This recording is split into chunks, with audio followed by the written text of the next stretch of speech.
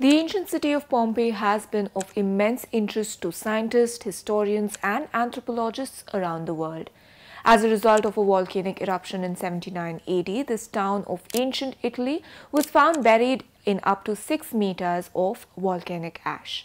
Since most of the inhabitants were killed almost instantaneously, the town provides scientists with a snapshot of what Roman life looked like. For the first time now, scientists have managed to obtain a full genome sequence of one of the individuals from Pompeii, revealing that the person was infected with tuberculosis. In this episode, I talk about how the genome of the individual was sequenced and what researchers found from the DNA. I am Mohana Basu and this is Pure Science.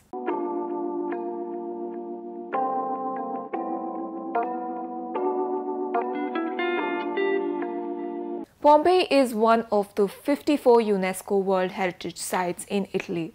It was a Roman imperial age port city located south of Naples in central Italy until it was completely destroyed and buried by the ashes of a volcanic eruption of Mount Vesuvius in 79 AD. A magistrate of ancient Rome documented that the Vesuvius's eruption occurred around 1 p.m. on 24th of August and was visible from over 40 kilometers away.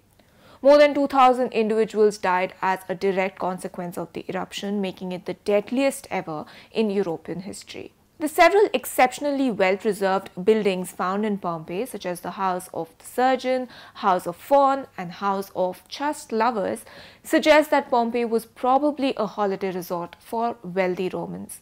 However, Pompeii was also an important city for trading and business, with a population ranging between 6,400 and 20,000.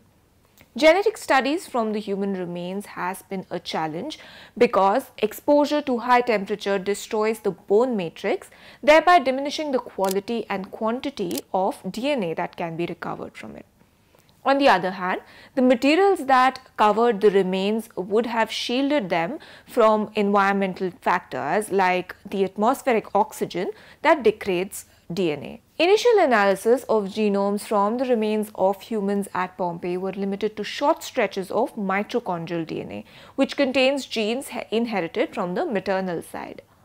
For this particular study, the team used a high-throughput shotgun sequencing, DNA capture, and enrichment strategy. Shotgun sequencing is a technique that involves randomly breaking up the genome into small DNA fragments that are sequenced individually. A computer program then looks for overlaps in the DNA sequences, using them to reassemble the fragments in their correct order to reconstitute the genome. Instead of mitochondrial DNA, the team looked for optimal sources of ancient DNA from teeth and petrous bone, which are found at the base of the skull. Modern DNA collection and sequencing methods dramatically increased the amount of data that can be obtained from previously unsuitable samples. The successful recovery of DNA from one individual helped the team to reconstruct its genetic history and even investigate the presence of blood-borne pathogens.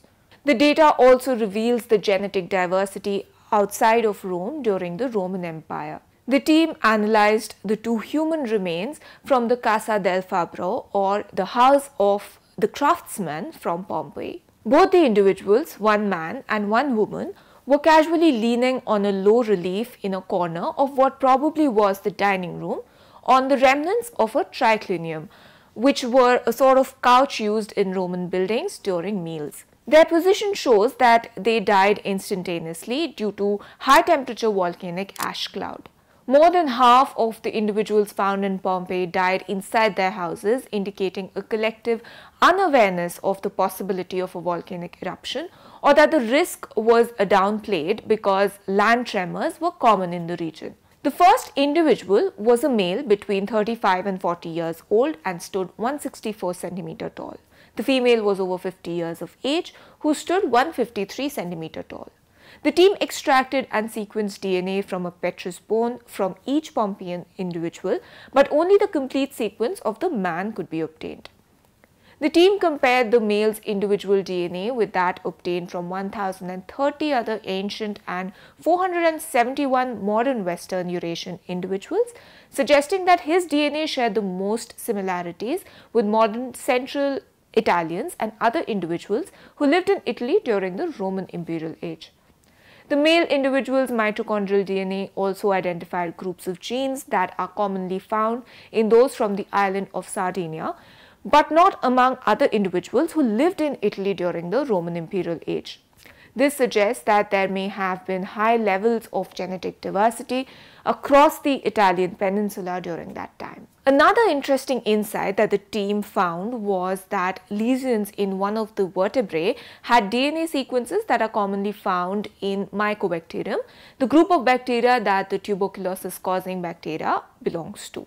This suggests that the individual may have been affected by tuberculosis prior to his death. It is already known that tuberculosis was endemic in the Roman imperial period thanks to writings and ancient descriptions from ancient writers. The increased population density that characterized the beginning of the Roman era, probably due to the development of an urban Roman way of life, favored the spread of tuberculosis across Italy. Although the study was limited to a single individual, it confirms and demonstrates the possibility of applying paleogenomic methods to study human remains from this unique site. The study also paves the way for further genetic analysis of other well-preserved Pompeian individuals, which could help reconstruct the lifestyle of this fascinating population of Imperial Roman period. This is Mohana Basu, special correspondent at ThePrint. If you like our work, do consider paying for a subscription to ThePrint. You can do so through the link in the description box below.